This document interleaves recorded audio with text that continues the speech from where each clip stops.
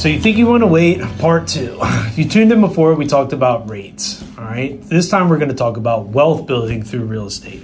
So I get this question a lot. How do I build wealth through real estate? All right, so I found three main reasons of how you build wealth through real estate. A typical homeowner is 45 times wealthier than a renter. Why? One is appreciation. So you think you want to wait a year for the interest rate to maybe go down 1%? Well, at that same time, a house would have appreciated 5%. So there's a 4% gap that you're missing out on there just from simply living in the house and making payments on it.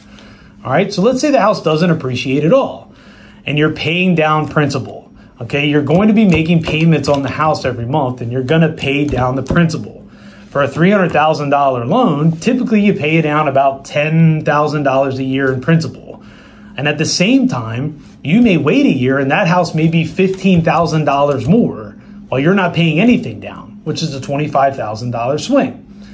The third reason would be a mortgage interest deduction. Now, always consult your accountant, but most can deduct a portion, all, some of their mortgage interest that they pay every year against their taxes to get more money back or to minimize what they owe in taxes for the year. Okay, so those three things combined help you to build wealth through real estate, and that is why we find it as the fastest vehicle to accumulate wealth. All right, tune in to part three. This is the important one. We're going to talk about rentals. All right, see you.